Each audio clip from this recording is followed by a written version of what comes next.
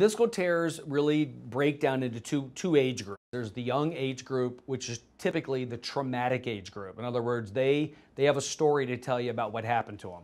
Versus the older age group, which kind of comes in and saying, I don't really know what happened. I think maybe I stepped on it, I felt something pop. And it really defines the two types of meniscal tears.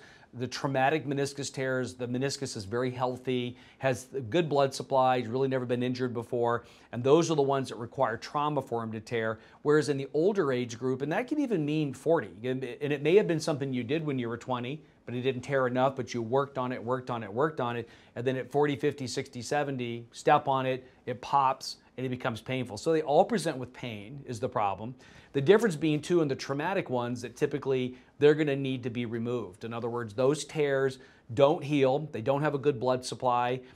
You can live with them an awful long time, and I have people that will tell me that I had the trouble last year, but it got better. I had trouble again, it got better. And finally on the third time around, they decide I better come in, and they usually have a little bit of a swollen knee, pain on the inside or outside of their knee, and they have that tearing. And in general, those people will go for an arthroscopic surgery. People will say, well, you're going to repair it. Well, technically not, because the tear is degenerative. It doesn't have a good blood supply. It's not healthy. So typically that part of the meniscus is going to be trimmed out. We'll leave every little bit we can because it's a critical structure, but repairing it probably can't be done. When you get to the younger age group where they can have a tear, a wakeboarder, a snowboarder is a classic one where they make a jump and they flatten their board out and just really compress their knee. That's enough pressure to hurt it.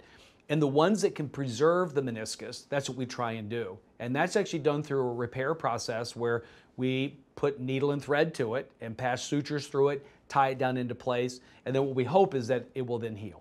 We look at pressures inside the knee. Even a small amount of meniscus removed increases pressures tremendously, which means it increases the risk of arthritis. So those little menisci that we didn't think were a big deal are very protective inside the knee. So whenever we are removing it, we're taking out minimal amounts if we possibly can. So preserving all of it is the way to go if you can. And then when you have to take it out, take out the least amount for arthritis prevention. Well, it's actually a lot easier if you don't repair it. So I tell people that here's the good news and the bad news. Bad news is we couldn't repair it, but the good news is your rehab's going to be fast. So when you're removing the meniscus, there's really no suturing. You're not putting a stitch on them anywhere. And so it's a matter of once that mechanical piece that's been bothering them is removed, it's just regaining their mobility. I mean, in general, it's a 3 to 4 week process that we want people to think about because they're going to be in rehab and we don't want bounce backs and we don't want other problems, but it's basically that.